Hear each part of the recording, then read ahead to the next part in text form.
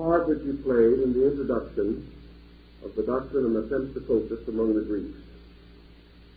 On a religious level, for his emphasis upon the unity of world religions, his vast travelings, which brought him into direct contact with the great religious systems of his time, and the mystical disciplines which were practiced in the university which he established at Crotona.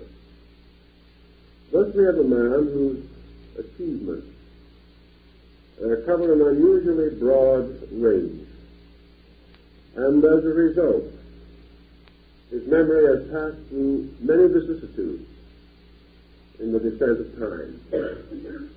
Those who admire his scientific achievements are inclined to question his philosophical attainments or to doubt his religious opinions.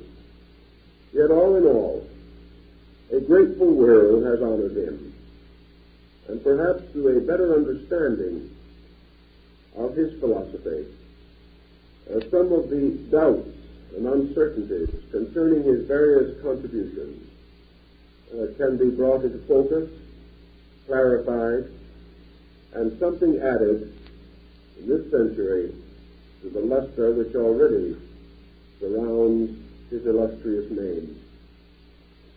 Our discussions in these talks will be principally with the mathematical philosophy of Pythagoras, which also divides into two essential parts, one of which may be termed theoretical and the other practical.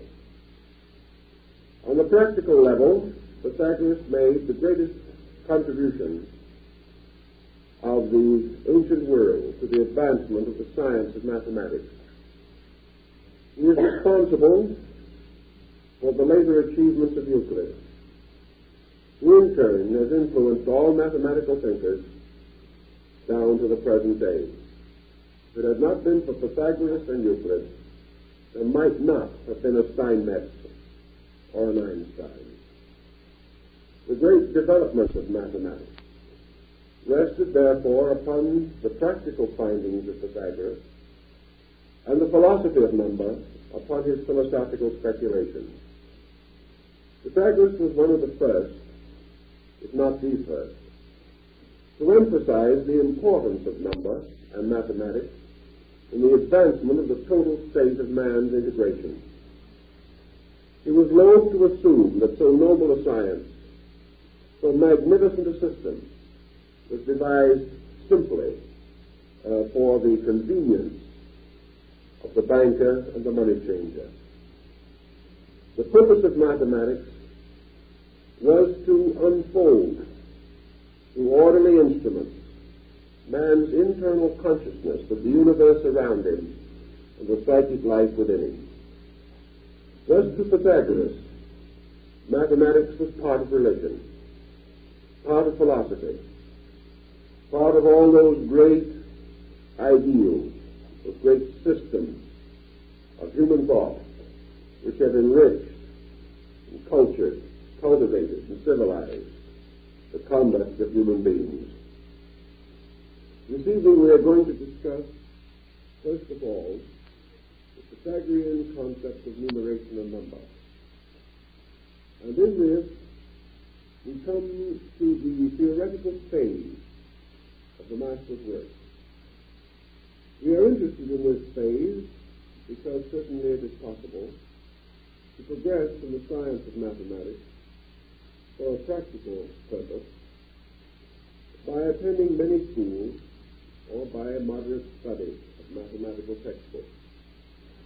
For the most part, however, progression of this kind does not include the philosophy of number or the great imponderables relating to the universal mystery, which Pythagoras regarded as the essence and substance of all mathematical speculation. Thus we must understand not only something of the numbers as taught by Pythagoras, but something of the philosophy which he interpreted through number, and which has become identical with the numerical speculation for the majority of those who have studied his system. To begin with, then, Pythagoras recognized the existence of a primary and basic concept in mathematics, which he called archetypal number. Archetypal number, as the term itself indicates, is a concept of numeration which exists in the divine mind. As archetypes are patterns or designs, which when impressed upon substances result in the gradual unfoldment of orderly sequences. So archetypal number represents the key to the great design of being. It represents and unfolds the entire theory of existence and enables the individual, through the study of archetypal number, to apprehend or apperceive the basic function of the divine mind. Thus, to Pythagoras, numeration was a kind of mathematics existing only in the consciousness of God. And mathematics themselves, the various branches of arithmetical science, these branches represent these archetypal or divine numbers, shadowed forth into the mundane world and becoming the guiding principle, the controlling design, affecting the unfoldment, growth, evolution, and progress of every living thing. Thus he distinguished what he called numeration, which is a descent of number in principle. And he also represented or recognized numbers themselves, which in their turn were a descent of numeration on the objective level of numerical division. Thus, if we approach the concept of numeration, we must approach the basic definition of deity as understood in the Pythagorean system. What is numeration, and how does it differ from number? Numeration is number in principio. Numeration is a concept of number, but is not number itself. When we say God is one, we are really thinking in terms of numeration. One, in this case, is a concept of totality, not a concept of unit, or a concept of first, or a concept of an isolated numerical one.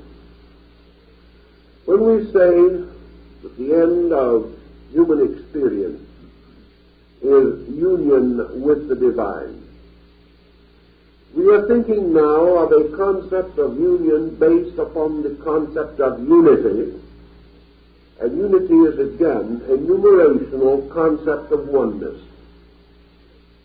Yet unity is not one. You wouldn't say 2 plus unity equals 3. You wouldn't think that way. Unity has a different connotation. Unity is one, but it is a totality. Unity is one in the term of the annihilation of interval, because things which are in a state of unity are in a state of identity, a state of sameness, or a state of assimilation, by which all division or separateness between them can no longer be conceived or calculated. Therefore, unity is the restoration of all division, the reestablishment of totality as a concept. Man himself has never seen totality, because regardless of what he may see, the unseen must also be conceived as existing, and totality must be the complete unity of the seen and the unseen. It must be the complete identity of the known and the unknown. Therefore, man may not perceive it, but man may conceive it. Yet even in his conception thereof, there is a limitation, and his conception is empiric. That is, it is an assumption based upon the acceptance of the concept or the statement that the known plus the unknown equals 1. Now this is a concept that carries us into one of the deepest abstractions of thought, and we find it restored to us in a great school of Indian thought, the school of yoga. Yoga means union. It means the state or consciousness of oneness. Now, oneness in the search by man for the nature of truth assumes this condition of an at-one-ment. It is the concept of an ultimate state achieved by a progressive annihilation of diversity or intervals, by which gradually the human being achieves a state of identity with total existence. All these things are words, but words in turn are symbols of ideas. Ideas are in man the shadows of archetypes, because according to these concepts, the universe, creation itself, existence, manifested being are all suspended from eternal ideas in the divine mind. Man, attempting to understand God and himself, engenders within his own intellect shadowy ideas which are archetypal but not complete, but which do indicate to a limited degree the probable direction of the divine mind. Numeration, then, differs from number inasmuch as it represents in every instance either unity itself or aggregations of the parts of unity, no longer arranged side by side, but conceived as a new unity composed of divided parts.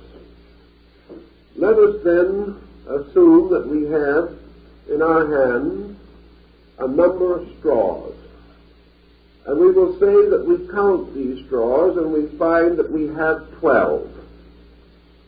Now this immediately creates the possibility of two concepts of the nature of 12. One of these concepts is that we are holding in our hands 12 separate straws. Therefore, we can conceive of 12 as a symbol to represent a dozen of anything. 12 matches, $12, 12 straws. These are a group or a specified number of these items. And 12 things may not all be alike. We may hold 12 objects, all of different categories, and call them also 12, unless we wish to distinguish in greater detail by saying that 4 of these objects are lemons, 2 are oranges, and 6 are apples. Thus we have ways of distinguishing types within number, but we are dealing with 12 things. Now there is another way of conceiving of this. Because when 12 objects are brought together, they produce a grouping for which a single term is applicable. When we hold out 12 objects in our hands, we don't point at them and say 1, 1, 1, 1, 1, 1, 1, 1, 1, 1, 1, 1, 1, 1, 1 so many times. We say 12. And at the moment we say 12, a numerical concept arises in the consciousness of the person we address. And we transfer the concept of this group as a collective. And we know that the number 12 is capable of stimulating an idea. And that this idea is not 12 separate parts primarily, but is a unit called 12. That this unit has a nature of its own, dimensions, boundaries, proportions, and is applicable only to a certain order or numerical group. If we remove one of these straws, the total number 12 is destroyed, and a new number is created, and that number is 11. And 11 is also a unit, a oneness, a totality, composed of the 11 separate parts. Therefore, all groups may be considered as composed of separate parts, or may be considered as units or unities, composed of a certain number of related elements or members. Thus, 12 is a numeration. 12 ones, considered separately, constitute numbers.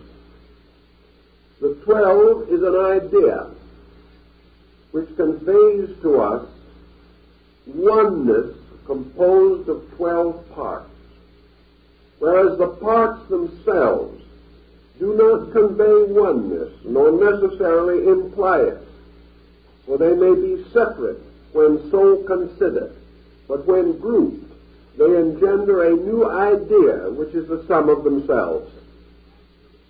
Now, Pythagoras made a great point of this on a philosophical level. It might not seem to be important at the beginning, but I think you will see how it gains importance as we proceed.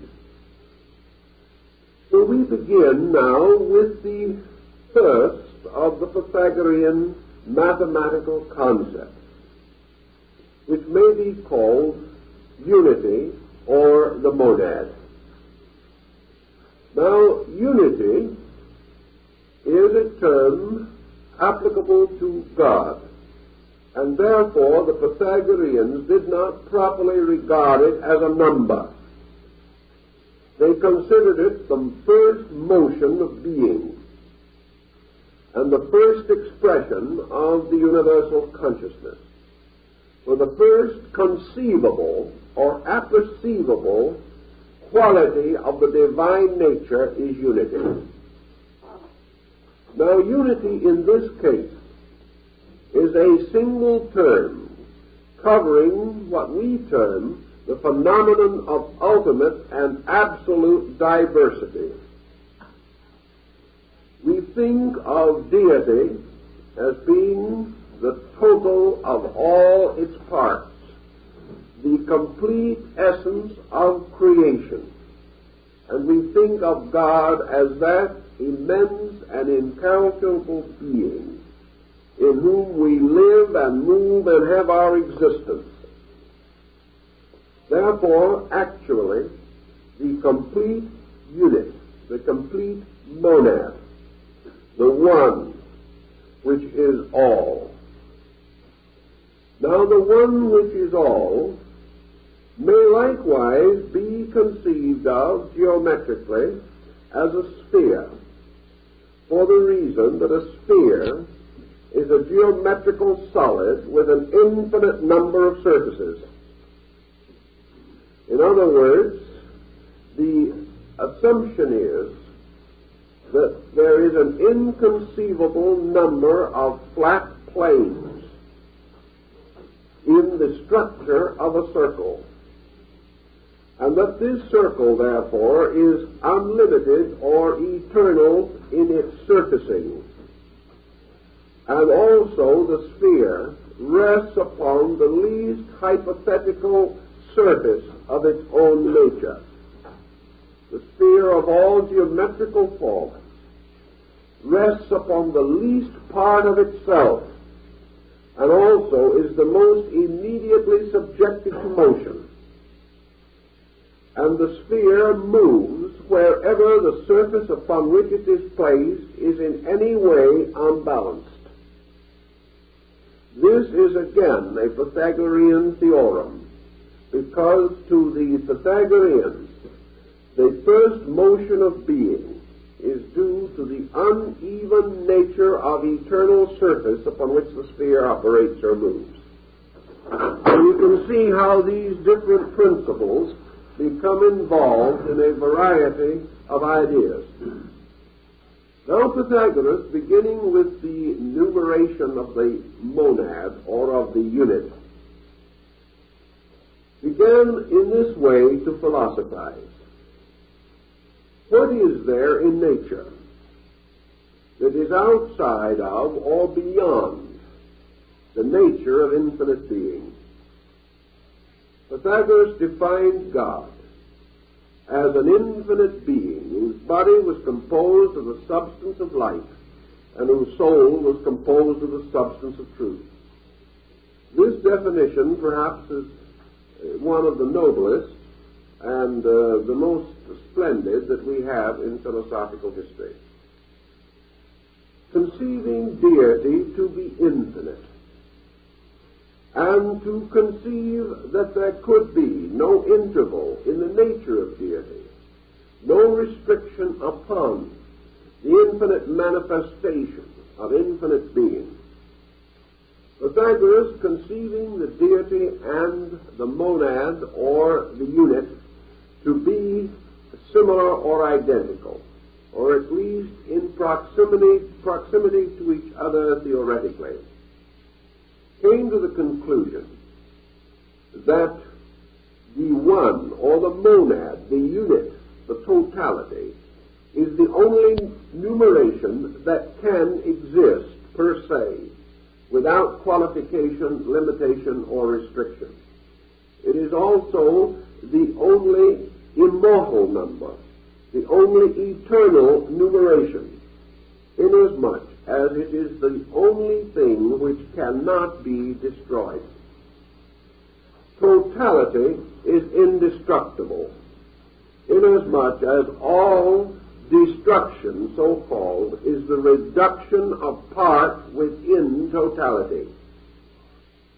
In other words, any creature can die, and its body can be returned to the various elements from which it came, and the soul may return to the sidereal powers from which it came. But this destruction or disintegration of body is merely the dissolving of a compound. Nothing is lost. Everything remains in the universe. All forms are subject to change, but nothing is destructible in the sense of being susceptible of annihilation. The only thing which is not subject to change, and therefore subject to what we call destruction, is totality, inasmuch as there can never be less than all, there can never be more than all, nothing can be added to all, and nothing can be taken from all cannot be multiplied, nor can it be divided or in any way qualified. Thus, allness, or the state of totality, is a term to be given at all times to the sum of all conceivable and inconceivable parts. And these parts, regardless of their number, regardless of their multiplication, regardless of infinite generation, infinitely diversifying them in time and space, whenever you put the parts together, the term all is suitable.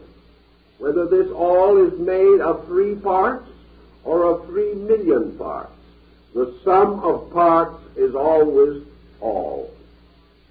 Therefore, we have a conceptual allness. Now, allness being monad or unity, and not being susceptible of division, because to divide God is to destroy God. To divide unity, theoretically, is to annihilate it or destroy it. And as it is by nature indestructible, it cannot be divided. And consequently, it is impossible for totality to ever exceed unity, or unity to ever exceed totality.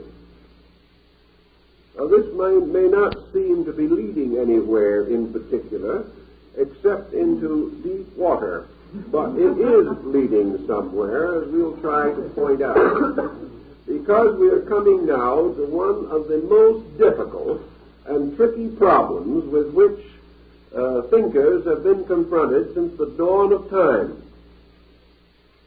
Unity or totality existing forever and eternally in its own nature is said to rest or to be without the quality of motion.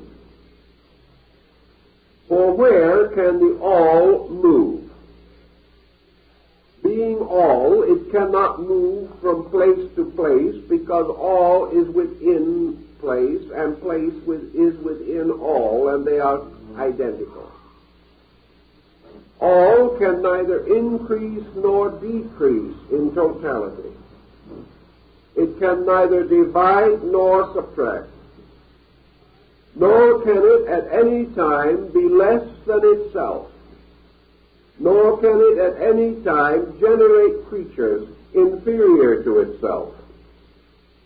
Nor can it at any time create a creature or a being which has an interval between itself and totality. Those are the qualities and attributes of totality itself. We could never travel so far into space that we could get beyond the circumference of being. Therefore, we can never depart from it, nor can we ever approach it more intimately, because its center is everywhere. Thus, the concept of unity, or of the monad, the more we study it and the more we analyze it, enlarges our entire appreciation of the nature of God by projecting this appreciation onto a mathematical scale or level, and achieving more and more, by thoughtfulness, extraordinary penetration into the theory of pure number.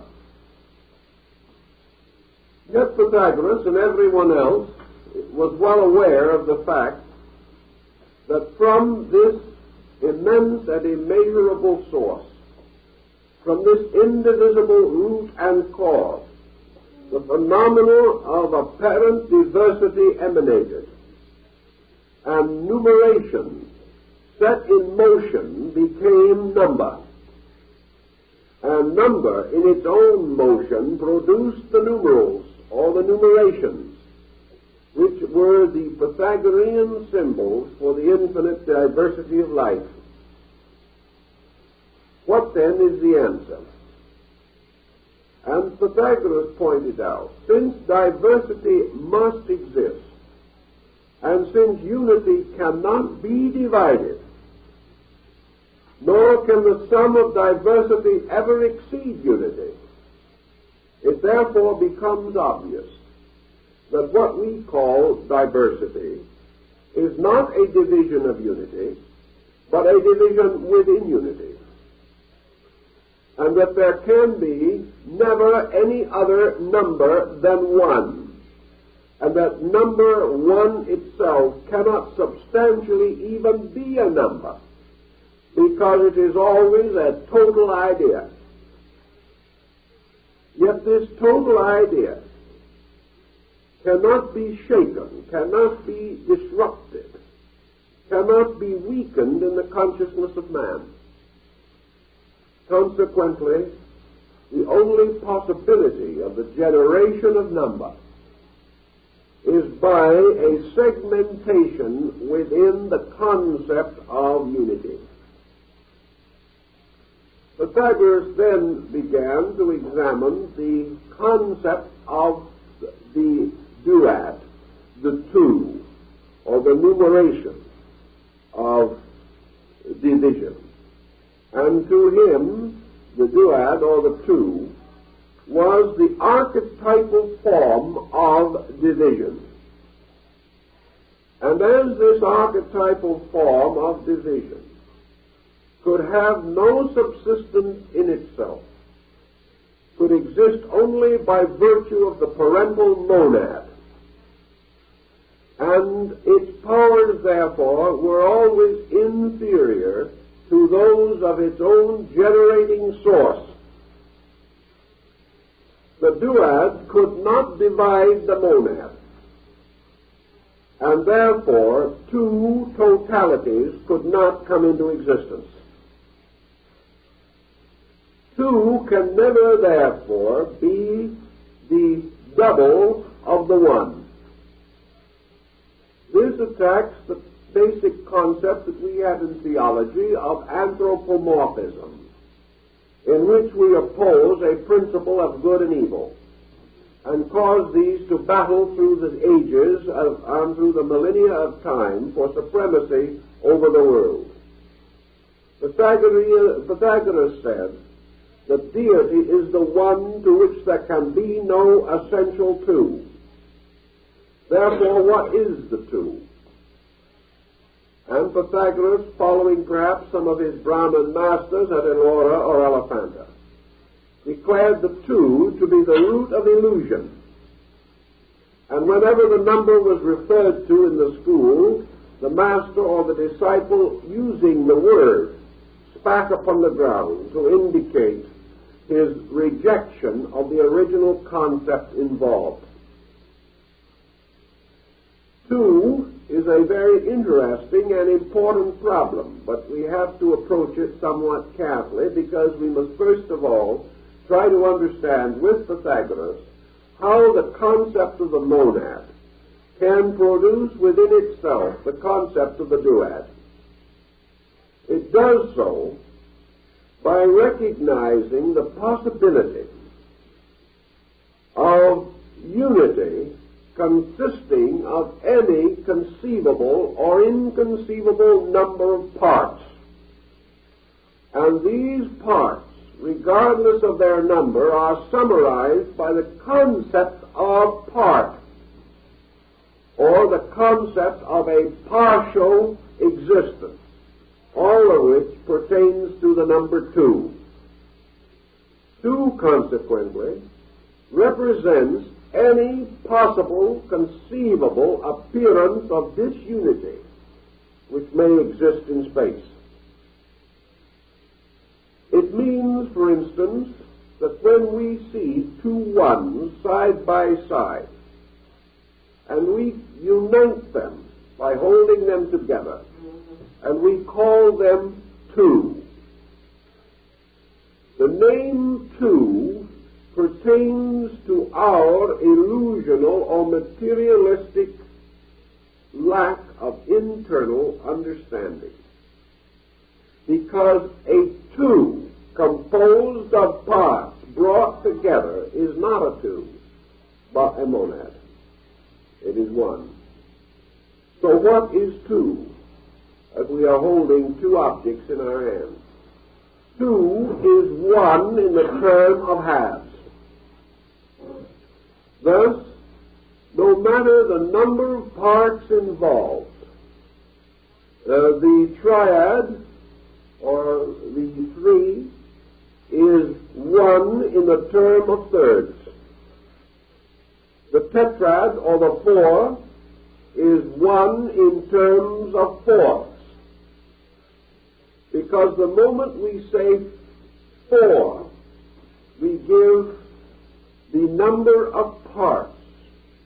The moment we say tetrad, we give the name for the unity of those parts. Therefore, all numerations are names for unity when conceived of as consisting of parts. The consciousness of this leads then to the recollection or the recognition of the restoration of unity through the reintegration of their parts.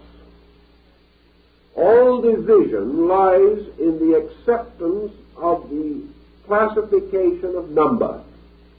All unity in the acceptance of the classification of numeration. Thus, if we are advancing politically, sociologically, culturally, if we are trying to overcome religious prejudices or racial prejudices or cultural intervals, we are constantly seeking to reestablish unity. And this unity is the internal comprehension of the idea behind the concept of separation. Unless the idea is there and active, we are unaware of the fact that all divided parts, when brought together, create unity. And that unities of various sizes, numbers, and orders, by their further gatherings and minglings, create still greater unities. And these unities in turn unite to form more magnificent unities, until finally all converge in total unity. Thus the universe is an ascending order of unities, composed of lesser parts, and themselves the lesser parts of greater unities. All unities, therefore, regarded or contemplated from levels below themselves, have one nature or appearance, and when conceived from levels above themselves, have another nature or appearance. A unity, when conceived from a level below itself, appears to be an aggregate of separate parts. When seen from a level above itself, it is a unity composed of separate parts. The superior always conceives the unity, or discovers it, or experiences it, whereas the inferior sees the parts but is unable to conceive the unity. Thus, if we look upon 12 from below, we see 12 separate parts. If we look at 12 from a superior position, we see unity manifesting through the numeral 12.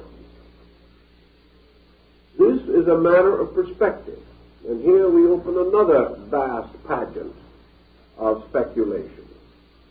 Man, looking upward to the aggregates of unities above himself, calls them gods.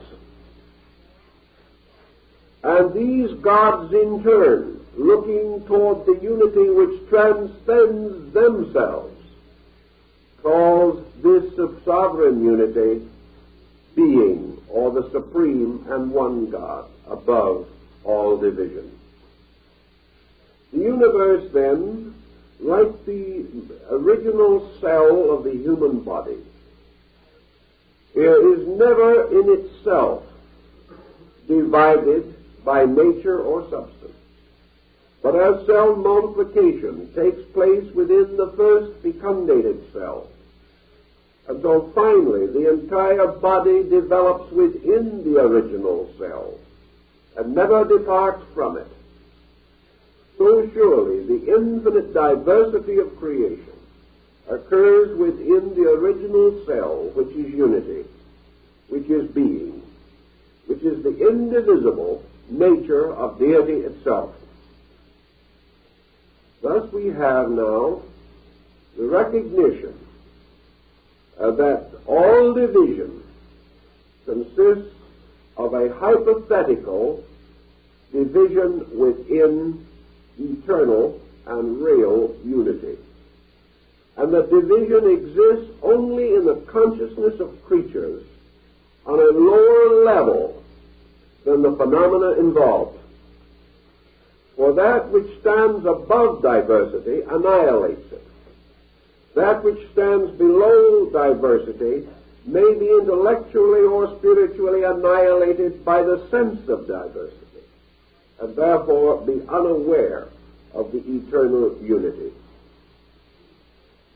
Now, unity, or the monad, being in itself an indivisible, eternal, unconditioned, unlimited existence, properly signified by the sphere, the totality of all parts, all things being equidistant from the eternal central zone of consciousness. We have to recognize that deity is also susceptible of another meaning or another interpretation. For if God is one, or eternity, God is also one in the sense of the first, the superior, the most magnificent, that which excels all other things, and by its excellence, or by its primordial place, it gives us another concept of unity. Therefore, we may worship God with equal propriety, either as the all or the one. Now, in the nature of the one, what is different from the nature of totality? The nature of totality is complete inclusiveness. The nature of one represents a more or less complete exclusiveness. The one is the superior. It is the greatest. It is the first. Therefore, it represents not only total being, but the supreme excellence of a being. And in the concept of the human mind, there is this almost inevitable alternation between conceiving the supreme being as all or one. As one, as the first, as the primordial, it may properly be placed in the center of the circle or the hypothetical sphere of existence in the form of a dot. And we create a very simple, universal mathematical symbol, often applied by primitive people to the sun, and still so used in astronomical symbolism, namely a dot in a circle.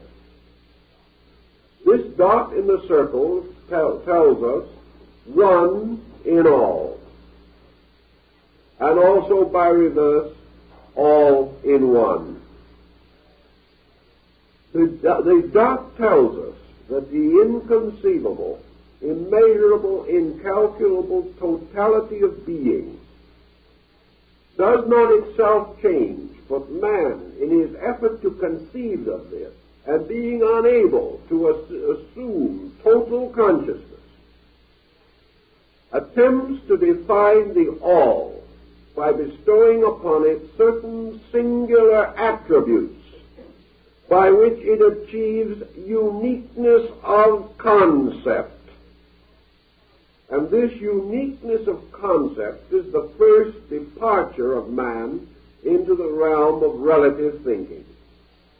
When we think of God as unique, we think of God as set apart from all things.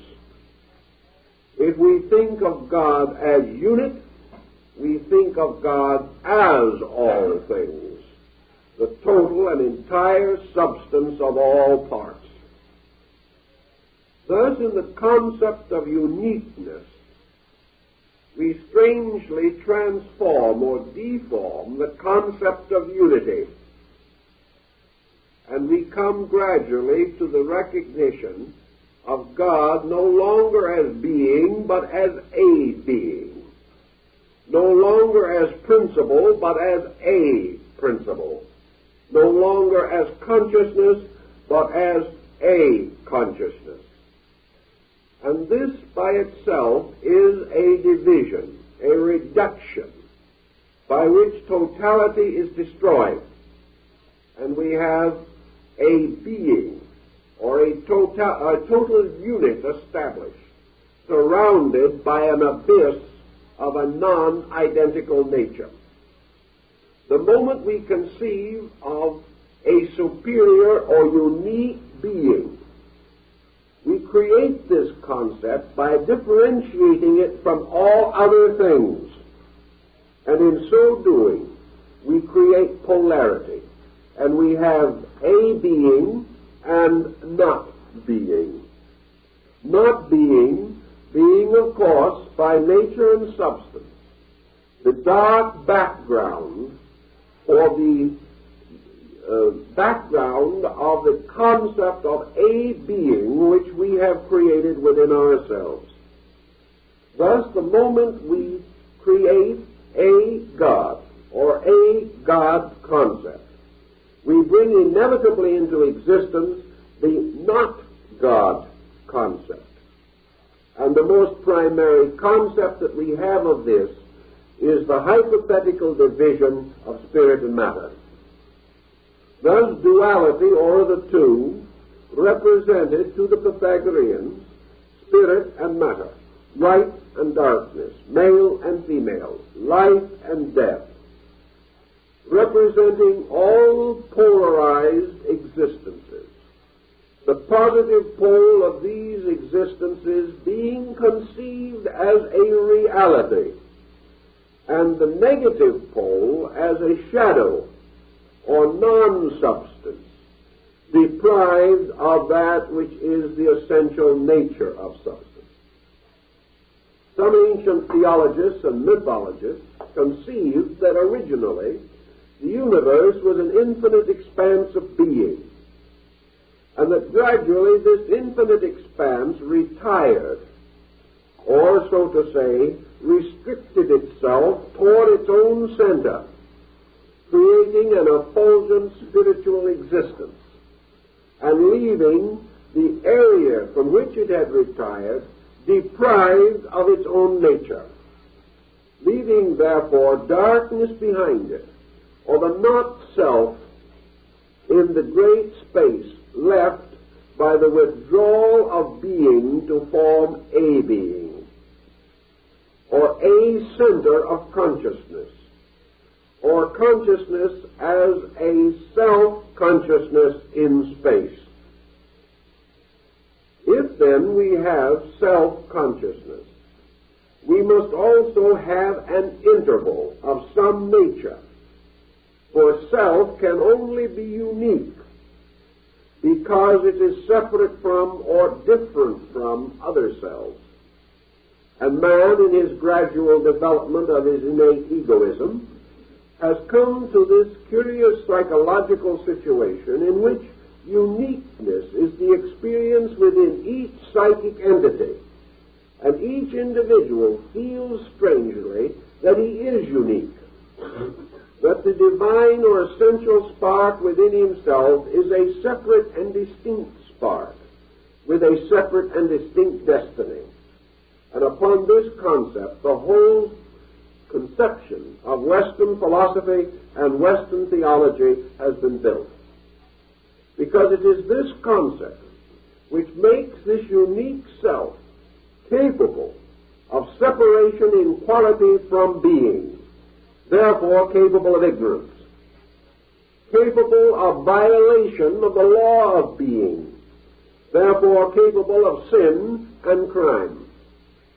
And because it has a separate existence, and because no separate existence is eternal, the complex of selfhood brings with it the inevitable fear of death. Because death is inescapable, where a condition of uniqueness or a separateness of one thing from another exists. for uniqueness to be sustained, must imply a constant conflict between itself and the not-self which surrounds it.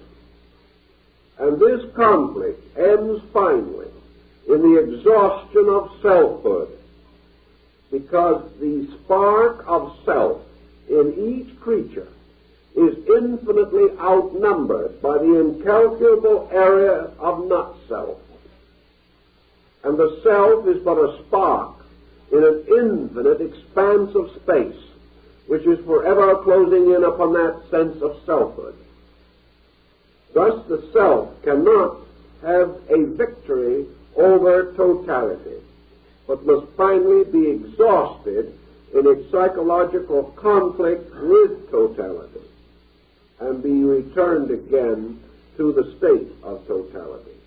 Just as all buildings built by man upon the earth will ultimately rot back into the earth from which they came, just as all worlds and planets must ultimately return to the space from which they came, all conditioned beings, by being conditioned, are mortal, and must therefore return to an unconditioned state, which to our unenlightened intellect means extinction. This conditioned space, then, now becomes the hypothetical Pythagorean duad. It is the one in the term of halves. And wherever we have this one in the term of halves, the positive pole assumes the dynamic position, becoming the agent. The negative pole assumes the static position and becomes the patient. Therefore, agent and patient are in contrast to each other through all eternity. The agent and patient in this case may be regarded as spirit and matter, or they may be regarded as intellect and form. But by whatever nature we wish to recognize them, the Pythagoreans insisted that the acceptance of the concept of duality and the projection of categories based upon duality and the unfoldment of syllogisms based upon duality, all of these resulted in the mind gradually descending into a state of illusion, inasmuch as the existence of selfhood itself is a primary illusion. And from this one basic illusion, all others naturally follow. This is essentially the teaching of Buddha, who was convinced that the acceptance of the illusion of personal divinity or personal self either must ultimately lead to the complete corruption of the internal consciousness of man. Now, if we have the monad as all consciousness, then the diversity, the duad, gives us self-consciousness and unconsciousness. Self-consciousness is the term that we naturally bestow upon our own field of conscious awareness. Unconsciousness is the mysterious sea in which each one of us tries to swim. For unconsciousness is nothing more nor less than the consciousness of all things except ourselves, which we, not being able to know, appreciate, or understand, must naturally regard as mysterious, unknowable, vague, dark, beyond comprehension. Thus, in psychology, we approach the same essential problem. When the psychologist refers to the unconscious, it is not immediately evident either to himself or anyone else whether he refers to that which is unconscious in space or that of which he is unconscious, but which may in its own nature be superlatively conscious. Thus we also have another important fragment from the Pythagorean logic on these matters.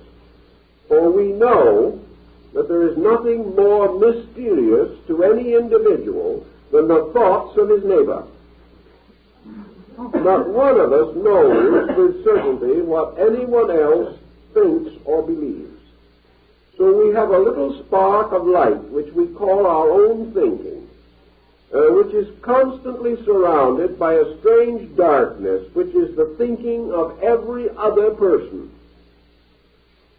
And this thinking of every other person, when gathered together, as far as our experience is concerned, is no thinking, because we cannot share in it. We cannot participate in it. It has no mental or visual imaging power within ourselves. We can see other persons, and we can assume that they are thinking. But if we could not see them, and they were of a substance different from ourselves, we would not even assume that they were thinking or that they even had a mental existence. Therefore, all bodies which surround us, which are not visible to us, or are by magnitude or multitude so remote as to be beyond comprehension, are by ourselves assumed to be mindless, because we are unable to conceive of their intellectual activity. The illusion rests then in this very simple point, namely, that to each person, every other person is unreal. It means then that in this concept there can be no reality. For if we are real to ourselves, we are part of everyone else's unreality. And this concept must lead us to the inevitable conclusion that we are actually living not in a world in which we as a self can be in any way unique, but that this uniqueness is a delusion of our own, and that every other living thing is equally unique. And the totality of this uniqueness is unity, which is substantially indivisible anyway. The uniqueness is only our own point of view, which is obviously stupid when we consider it for any extended length of time. Thus, uniqueness is only our own egotistic assumption. And when all the rest of the world has the same attitude, then everyone is unique to himself and non-existent to everyone else. Here we have the center also of another kind of universe, the universe of illusion, in which its center also is everywhere and its circumference nowhere. It is exactly the reverse of the great circumference of reality. The duad, by nature then, representing a certain inharmonious maladjustment of understanding or lack of understanding, was, according to the Pythagoreans, the first apperceptible number. The monad was really too sacred to be a number, because the moment you put the number 1 on it, you created uniqueness and destroyed it. Therefore, neither the one nor the monad should be considered as numbers. They should be considered as principles, abiding forever in eternity. 2, as diversity, is thus the first of the true numbers, because diversity is the first aspect of being of which man is aware, and of which he is able to have a certain rational cognition. And of this, then, Pythagoras said, the monad is intellect, the duality is science, the triad is opinion, and the tetrad is sense. And we have this descent of power. Now the number 3 was very important in the Pythagorean thinking because it relates also to an instinct which is experienced within the mystery of numeration itself. To the Pythagorean, the triad was the symbol of equilibrium in space. Inasmuch as the triad consists of 3 monads and 2 intervals. In other words, if you make 3 little dots in a row, you have 3 dots, and the spaces between them constitute 2 intervals, one on each side of the center dot, between it and the next dot. Thus, says Pythagoras also, we must never lose sight of the significance of interval. And we say that interval is important because it represents an intangible, non-existing thing which can at the same time exercise a moral force. In other words, interval is something that comes into being as the result of objects. And this interval becomes indispensable to the estimation of the objects themselves. Thus, interval equals instruction. And by interval, or by the concept of interval, conditioned existence is capable of estimating realities. And these realities are the little dots, the 3 dots, which in their own natures are inscrutable, but which may be estimated by interval, and known most by the spaces between them, rather than by their own natures. Why is this true? The reason this is true is because man, conceiving any order or group of things as monads, is utterly incapable of defining them. He may create a name for them, but this name does not mean that he apprehends their nature. Supposing we have 3 monads along in a row, we call one cat, the second dog, and the third mouse. Here are 3 monads, 3 beings, and the person does not live who can give an adequate definition of any one of them. We know a great deal, but we do not know what a cat is. Its essential nature is as inscrutable as the nature of the universe. And perhaps we were particularly wise in the selection of a cat, which is a monument to inscrutability in the majority of instances. People do not have cats for pets. Cats have people for pets. No one knows what a dog is. No one knows what a mouse is. No one knows what an oak tree is. No one knows why it is an oak tree, for it is only a name which we have given to it. And when we are asked what it is, we give this name and glibly assume that we have said something, when all we have done is had a mild outburst of language. The fact of any of these creatures is rooted in ground so deep and mysterious that the wisest man in the world has never penetrated it. Therefore, these 3 creatures, sitting along in a row with a short interval between them, remain inscrutable until they begin to move in the interval. We learn a certain something about what a cat is when it starts to chase the mouse.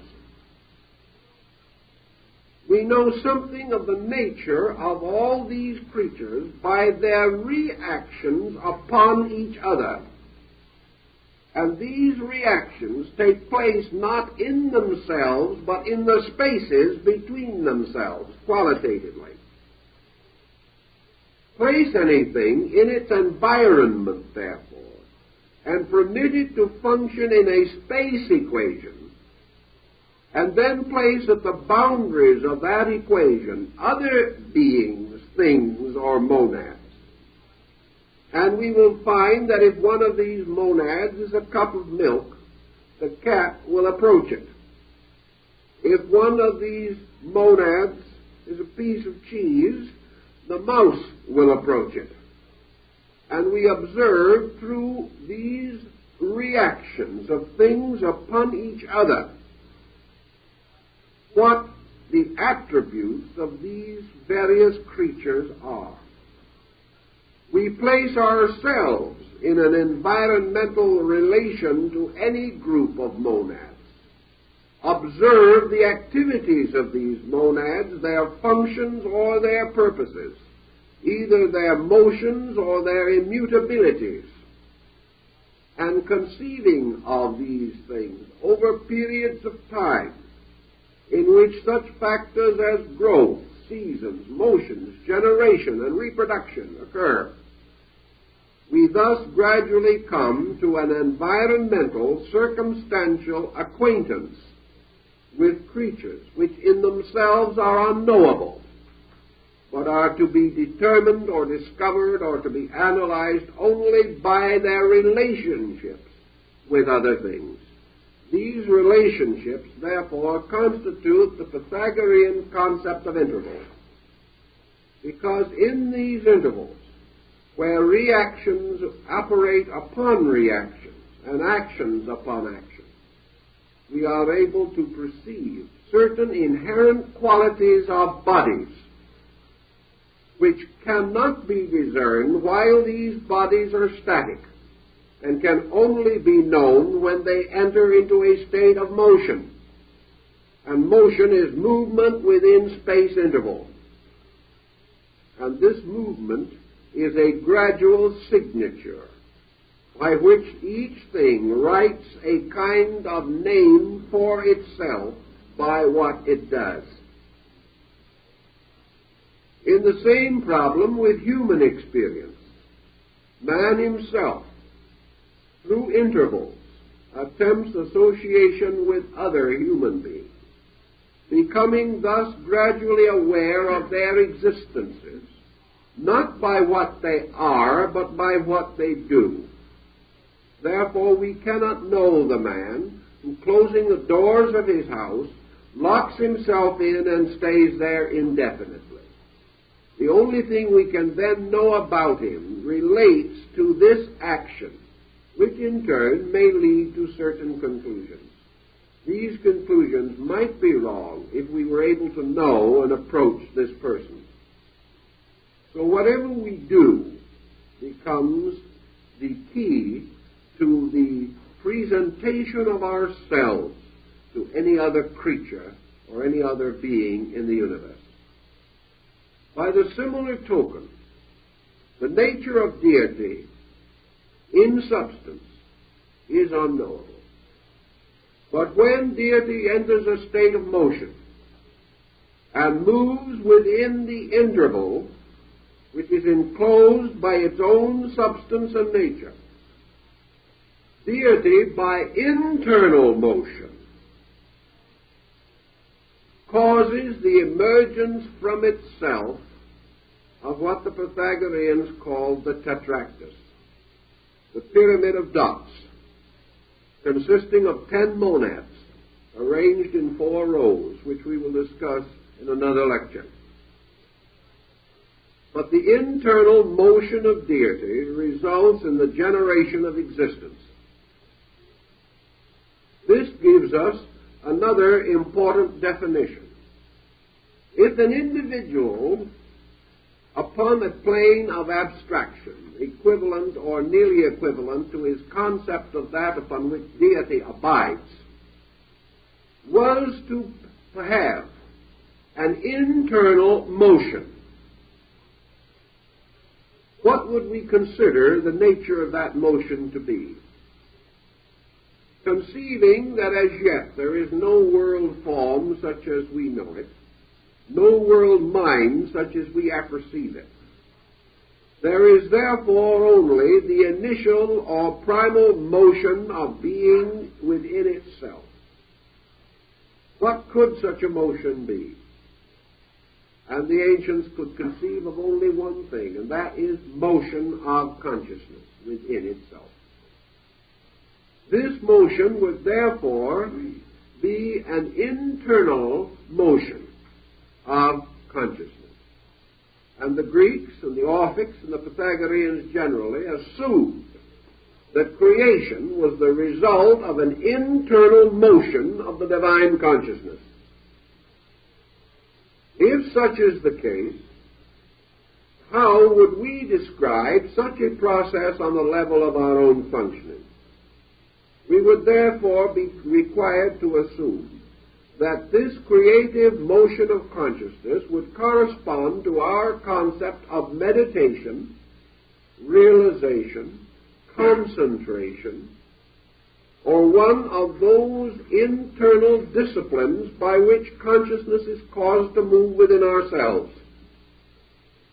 This led the Greeks to assume that creation was therefore an internal experience in the divine consciousness, not an external one, because to the divine consciousness, being totality, there can be no external. The only possible motion of eternity is within itself. The Brahmins of India have this same idea when in their explanation of the circumference of the body of God, they say that deity extends to the outer boundaries of absolute space and 3 inches beyond. In other words, there is a complete totality. As being is all there is, infinite in power and duration and infinite in extent, there can be no externalization of its nature. The only direction it can move is in, or move within. Plato and many of the other Greek philosophers assume that all motion of universal consciousness is from circumference to center,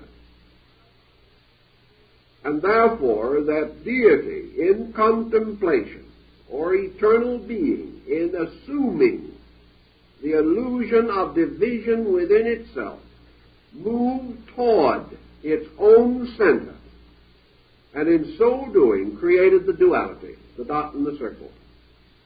And that this duality then represented a polarized experience of consciousness within total being. Now the Pythagoreans ask a very pertinent question. In this process of polarization, did being lose awareness of its own nature? In other words, was totality captured within its own basic diversity? Did the eternal concept of unity fail in space as it has failed in man, so that man is not capable of experiencing unity except by theoretical affirmation? That is, unless he has undertaken a very long and cathartic discipline under one of the great systems of mystical religion. Normally, he cannot accept or experience identity. Therefore, is the primary duality of being a condition which annihilates the unity of basic consciousness itself. Now then comes the greater question, which Pythagoras estimated with considerable skill, namely whether totality possessed a consciousness in any way relative to ours, or whether what we call consciousness itself arose from the duad, or from duality, and whether the whole concept of consciousness is related to the idea of unit, one, and therefore that consciousness did not exist until illusion set in, and that total being has a total awareness which is beyond the concept of consciousness. This we cannot follow, nor could Pythagoras, other than to suggest the possibility, the grave probability, that self-knowing is reserved to those creatures in which the polarity of division has already occurred. Because self-knowing is obviously in itself a fallacy. Self-knowing being the recognition of the fact of a separate selfness can only exist in conditioned beings. This led the Eastern Buddhists to refrain from any effort to define the state of the Mahaparinirvanic consciousness. In other words, the consciousness of the being which is identical with reality. Whether this is a conscious being, a universally aware being, or whether it is a totally submerged existence, no one has ever been able to dogmatically affirm. But we have the Pythagorean concept that duality, being the first of the numbers, must therefore imply that the state of consciousness rising from duality is the first of the illusions, and that from this illusion all others must naturally suspend. In the study of the natural mathematics of the universe, the Pythagoreans began to experience the struggle which nature is perpetually maintaining to preserve equilibrium. In other words, that which is unbalanced must be restored, for nature is forever gravitating against excess. Now, why does nature gravitate against excess? Because excess is the tipping of the poles of polarity. And the moment that these poles are tipped, every force in the universe rushes toward the maintenance of equilibrium or the restoration of it. Unbalance, therefore, leads to motion. And wherever there is motion, there is some form of unbalance in nature. It is the problem of the sphere resting on the surface. If the surface is absolutely level, the sphere will stand still. But if the surface is not level, the sphere will begin to roll toward the lower part, or the depressed part of the surface. Thus, motion arises from imbalance, or from the loss of even surfaces. And in the universe, that which is or becomes unbalanced immediately moves into the sphere or concept of dynamic. Thus, all dynamic must have a certain asymmetry. And we know in art that the dynamic symmetry of the great masters, as Leonardo and Michelangelo, both of whom were profoundly acquainted with the Pythagorean doctrine, that the dynamic of these artists is always achieved by imbalance. We put a dot in the center, it is not interesting. If we put the face in a portrait in the center of the canvas, it is not interesting. We must place it off-center. We must create imbalance to call attention, or to cause the sensory reaction of the observer to move. We move the individual by imbalance. Thus we also move him by pain. We move him by war. We move him by crime. But we seldom ever move him by peace. We seldom if ever move him by virtue. Because things which are right and in their places are not dynamic. And it is much easier to get an individual to crusade against an evil than it is to get him to maintain a virtue. Because imbalance creates a dynamic reaction within man. The dynamic of the universe is therefore caused by imbalance. But the universe realizes that all unbalanced forces, as says the Zohar, must perish in the void. All unbalance ultimately leads to destruction, unless nature can restore equilibrium. So that what nature is attempting to do is to restore equilibrium. And equilibrium is in some way, therefore, directly related to unity. And imbalance is directly related to duality. Now, assuming that we achieve unity, we observe immediately that we move from an active to a passive state. Now, by active to passive, we mean from objective to subjective in many cases. Or we mean a departure from motion to that which is the suspension of motion. Now, which is the more dynamic, motion or the suspension of motion? Pythagoras answered, which is the most difficult to acquire? Anyone can move. But how many individuals can make a magnificent job of standing still? And individuals becoming internally immovable find this state infinitely more difficult to sustain than any state of motion.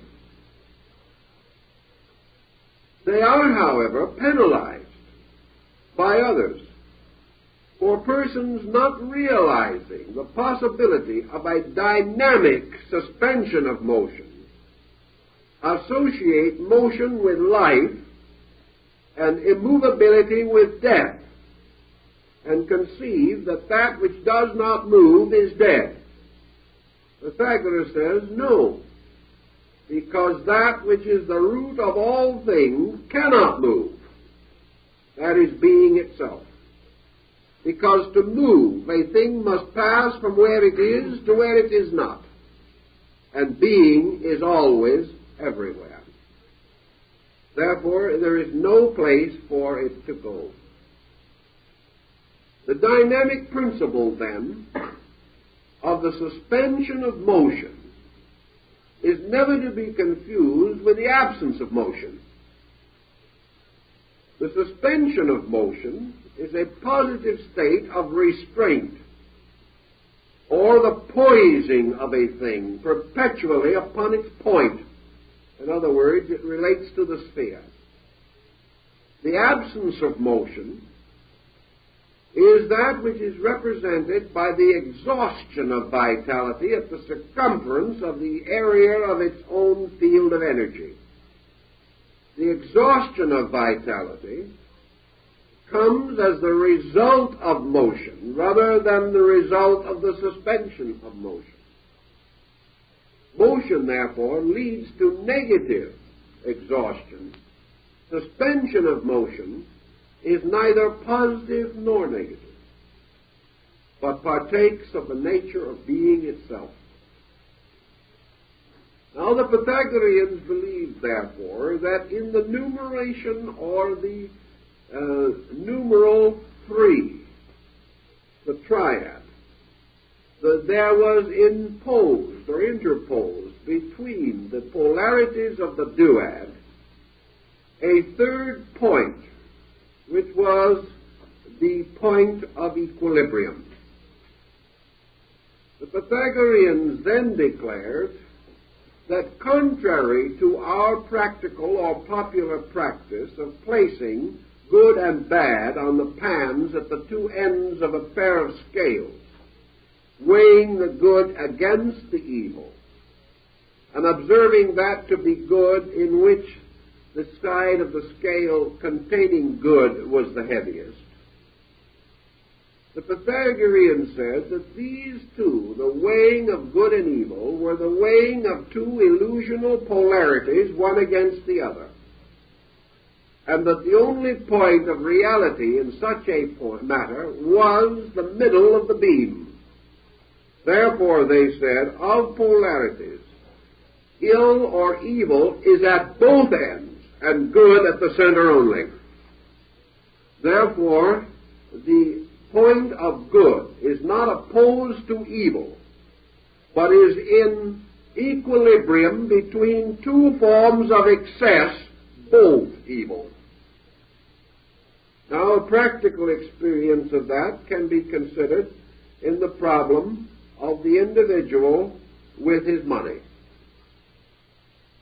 Money is not evil, but the use of it may cause it to become a great cause of danger. The individual who hoards his money is called a miser. This is one extreme. The individual who wastes his money is called a spendthrift. This is the other extreme. These are the two ends of the balance, both unbalanced. But the individual who moderately uses his means for that which is of the greater good is at the center, the point of equilibrium. Therefore, in possession, use is the point of equilibrium, and abuse, either by excess or by privation. These are the two polarities, and they are both wrong. This is the reason for the concept of the golden mean, represented in symbolism by the golden cut of Aristotle, and also by the famous Socratic axiom, in all things not too much. Thus, equilibrium comes as a balance between the aggression of polarities. In the creative triad of things, we have also the problem in the human soul of what is going to impose itself between the aggressive triad which is created in man's nature. This aggressive triad can be conceived of as existing in all parts of his constitution. And we may say that for one of these triad polarities, we can say the mind and the emotions. These two are polarized. And if either one of them is weighed against the other, or enters into competition with the other, or goes into conflict with the other, or seeks to overpower the other, or take upon itself the prerogatives of the other, there is confusion, discord, imbalance, and destruction.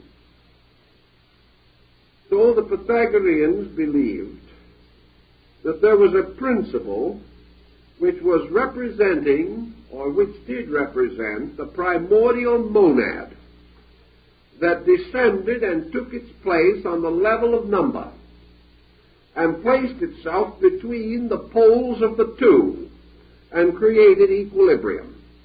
And the name which they gave to this central monad was the beautiful. Now, the beautiful was to them the symbol of the healing of polarity. It became art as a great moderator of the excesses of life. Thus we have the art of living. We have the fine arts. But we have beauty, which is always seeking order and is seeking to impose its own archetype upon all excess and bring it back into moderation. Beauty, therefore, becomes to the Greeks the symbol of the universal Redeemer. because beauty is an experience of equilibrium, even in the absence of the equilibrium itself. The artist lives in a world in which he conceives and creates or releases beauty which he intuitively feels. And in the process of doing this, he is like the true artist who becomes the handmaiden of nature. And in the terms of the medieval alchemists, there is the great statement, art perfects nature. If an artist, therefore, goes out on the side of a hill to paint, and he sees several trees blowing against the sky, his eye will tell him that there are too many trees for his purpose. So when he paints the picture, he will leave out unnecessary trees, although they are there, and reduce his picture to the law and order which he regards as proper. In the same way, the artist in man gradually proceeds to put in order all the visible, tangible, or recognizable excesses or imbalances of nature around him. In his own creativity, in his own internal life, therefore, the artist censors nature and attempts to assert a vision of unity, a vision of order, upon the phenomenal indications of disorder that may appear around him. The artist does this by releasing a creativity within himself and flowing out across the two intervals which divide the end points or dots from the center one in the little row of three dots. The beautiful then becomes the symbol of equilibrium, polarity balanced, the restoration of order, and by that the restoration also of the divine order and of the golden age, as the Greeks called it. This principle of the beautiful likewise gives rise out of mathematical formula to the messianic concept.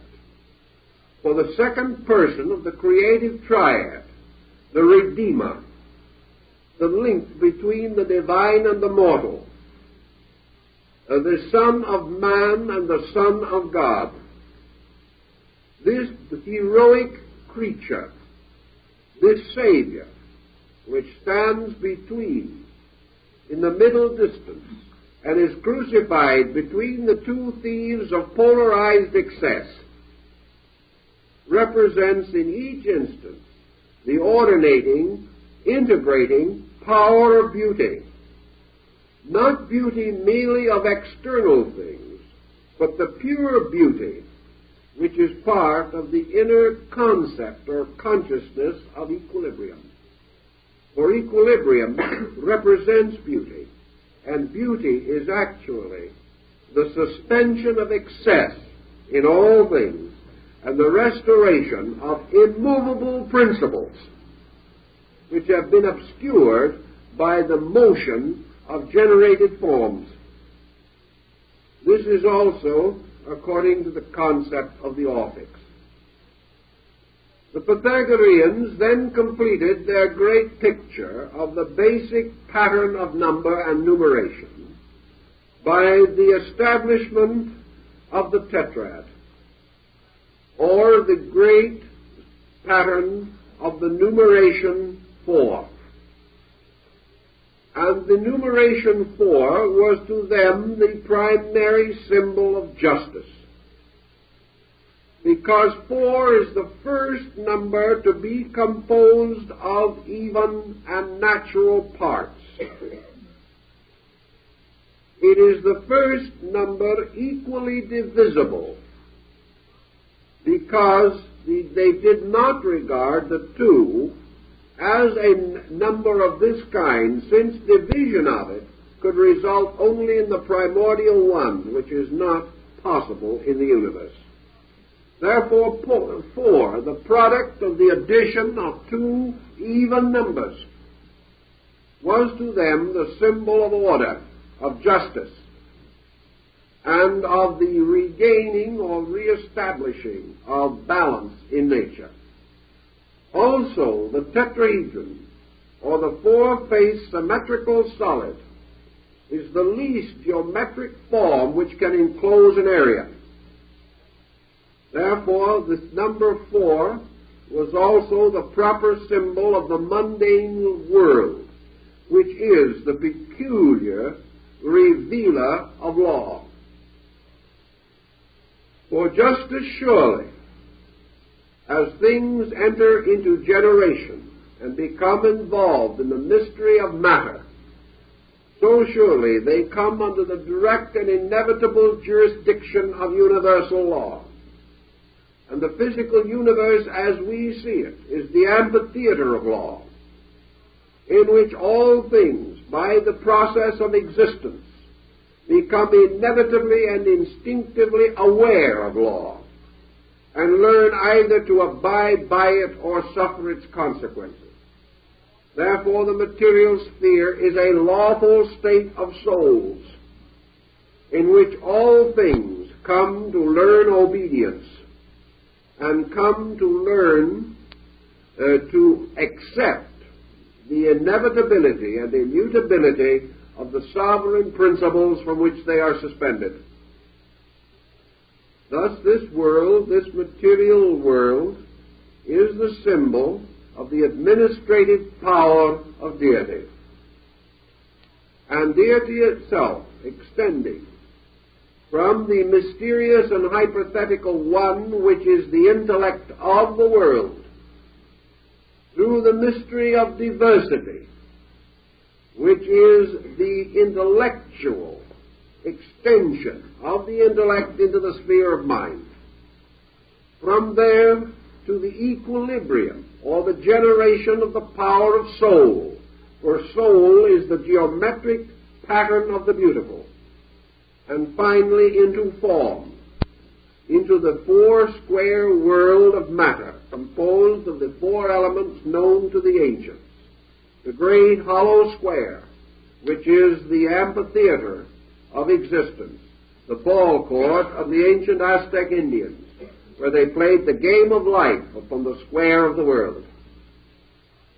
These four numbers, then, by their addition, the 4 to the 3 to the 2 to the 1, equal the number 10, which in itself is the exhaustion of all numbers and the restoration of the monad. We will later see how these numbers are extended through the pentad and on to the decade, or the end of the numerical system. But for our present purposes, we are concerned primarily with the recognition of this descent of principles called numerations, which are each one of them formulas for the application of the concept of the numeral to the phenomenal sphere of existence, so that out of the entire concept comes an inevitable philosophy of life, a philosophy of life in one of the purest symbolical forms that we know, because it is in a form so simple, so direct, and so inevitable that it is almost impossible to confuse it with theological abstractions. It becomes an obvious, clear-cut concept of the descent of principles in their own spheres and in their own orders and in their own ways, moving victoriously from unity in reality to diversity in appearance or illusion.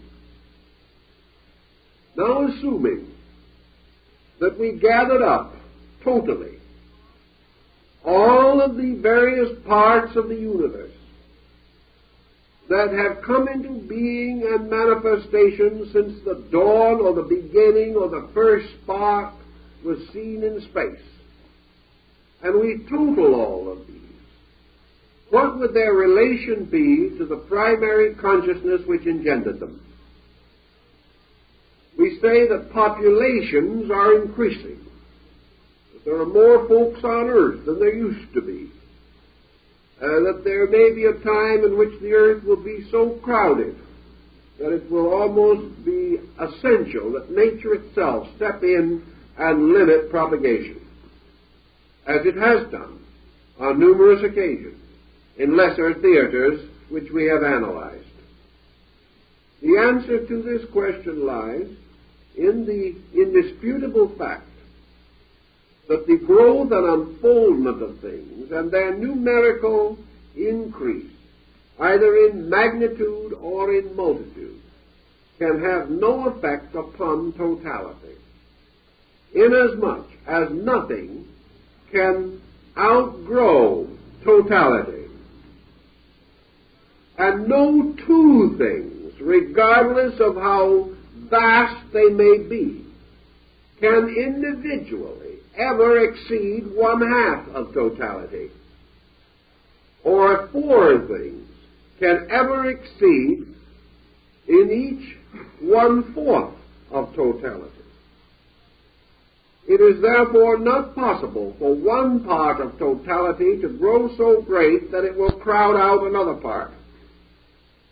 Nor is it possible for the situation to finally become so incredible that it is necessary to revise the boundaries of totality itself.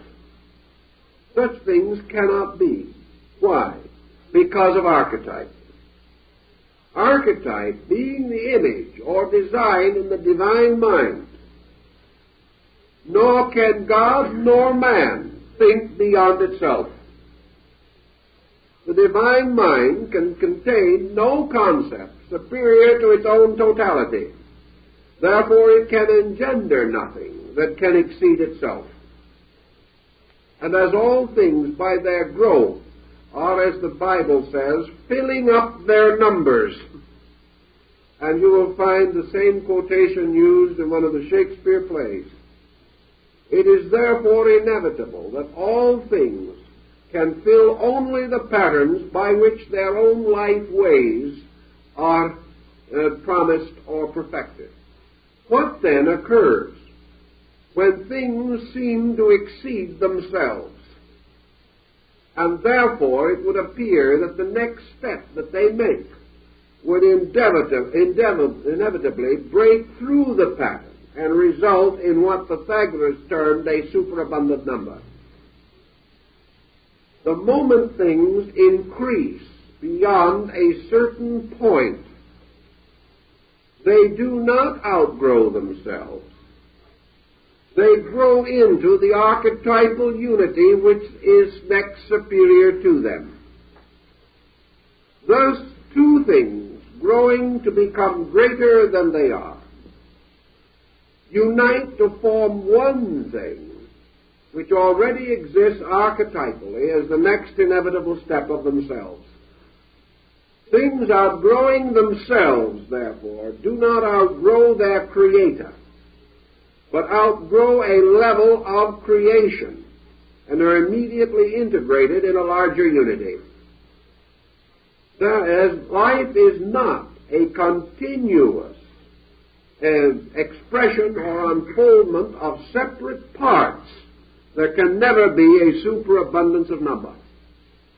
If a tree, for example, could keep on growing on and on and on like Jack's proverbial beanstalk, it is conceivable that one tree might sometime fill all space, like the Yggdrasil tree of the ancient Nordic religious rites.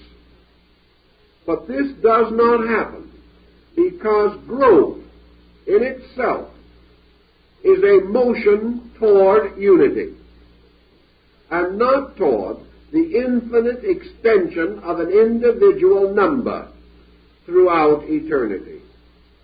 Things, therefore, grow together, and all growth is a union of parts and the reestablishment of unities. When things outgrow themselves, they have merely fulfilled their part of something else.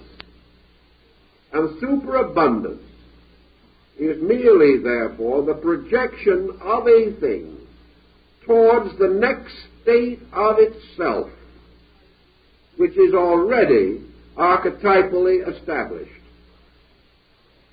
And as things by their advancement become more and more refined and less in number, evolution ends gradually in the resolving of numbers. In other words, if a creature beginning at a state of multiplicity at the base of the pyramid of evolution grows, supposing we will say that he grows from 100 roots which he has planted in faculties, powers, dimensions, propensities, and other phases of his own being. As he ascends, these 100 parts do not continue to grow as 100 trees of life within him. The first step upward that he takes, the 100 become 90. The next step, the 90 becomes 80. And instead of growing to superabundance, he grows to unity and reestablishes the identical numerational identity with which he started. Thus, growth is the gradual reduction of number, because by means of it, numbers die in numeration again. And each step of number means a return of some part of the number concept into its numerical overtone or archetype. So the creature who began with many ends with one. The race that begins as an infinite number of individuals ends as one being. Growth, therefore, cannot result in an infinite multiplication of races until space is full of them, because growth gradually ascends like a pyramid to an apex, and all growing things decrease in multitude of parts and magnitude of size until the concept of totality is re-established as a fact of being and not as a continued individual existence. The end of things, therefore, is their re-identification with total being. And the end of growth is not that God will produce competitor gods who are going to try to wrest heaven from him as Saturn sought to take the throne of Uranus. Rather, the return toward consciousness is the re-identification of principles over division, or the restoration of the unity of divided parts.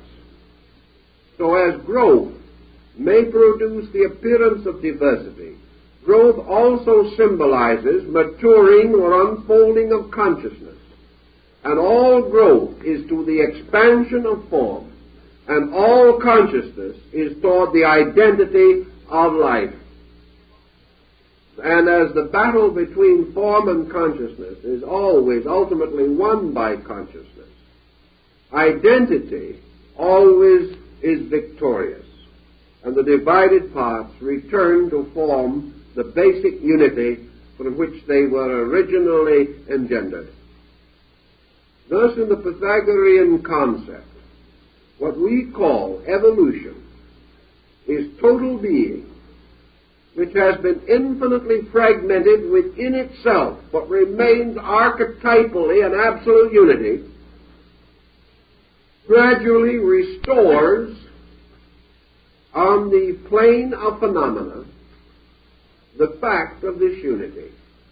But as it proceeds in this direction, it runs against the inevitable fact that the primordial unity was not upon this plane.